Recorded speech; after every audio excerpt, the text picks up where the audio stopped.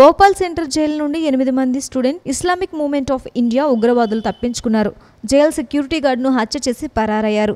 Semi ఉగ్రవాదులు బెడ్షీట్ల సహాయంతో తాడులను తయారు చేసి దాని సహాయంతో ప్రహరీ గోడలను దూకి తప్పించుకున్నారని భూపాల్ ఎస్పీ అరవింద్ సక్సేనా తెలిపారు. వారి కోసం గాలింపు చర్యలను ముమ్మరం చేశారు. మరోవైపు ఈ ఘటనకు సంబంధించి 5 జైలు ఉన్నత అధికారులను మధ్యప్రదేశ్ హోంమంత్రి భూపేంద్ర సింగ్ సస్పెండ్ చేసినట్టు వెల్లడించారు. ఇంతకు ముందు కూడా ఇదే తరహాలో సెమీ ఉగ్రవాదులు జైలు నుండి తప్పించుకున్నారు.